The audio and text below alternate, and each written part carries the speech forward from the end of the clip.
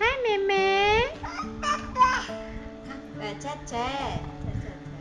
Me and my younger sister have a 3 years gap, so when she was born, I was 3. Like any other siblings, I look forward to have a baby sister to play with. She was able to eat, she was able to stand, she was able to say simple words like 姐姐. But as she developed, she started losing more of her ability as her condition deteriorated. It's very hard to love somebody who cannot speak. But I think Amelia actually taught me what is unconditional love, because she knows that each time she stays on earth, breathing hard without giving up, means that she loves mommy. Love to her is not just words, it's beyond words.